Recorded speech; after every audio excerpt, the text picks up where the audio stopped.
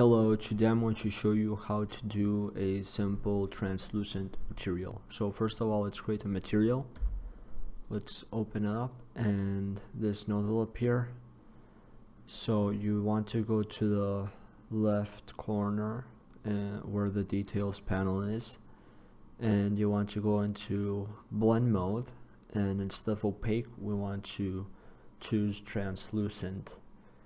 So what this will do, it will remove a lot of pins like the metallic, specular, and roughness, which we were using in previous videos, but we still have the base color, and more importantly the opacity node is usable now.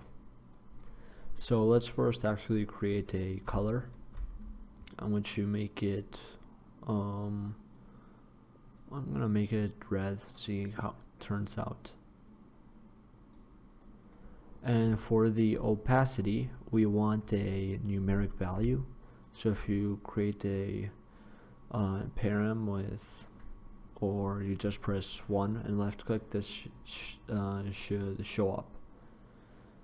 And I'm going to put 0.8, which is quite good. And I'm going to add it to this sphere I made before. Let's just wait for this to compile. And as you can see, it's transparent. You can see the sky through it, which is pretty cool. And basically, if you want to make it more translucent or more opaque, well, if you want to make it more translucent, you want to reduce this value. And if you want it to be more opaque, you want to make it higher.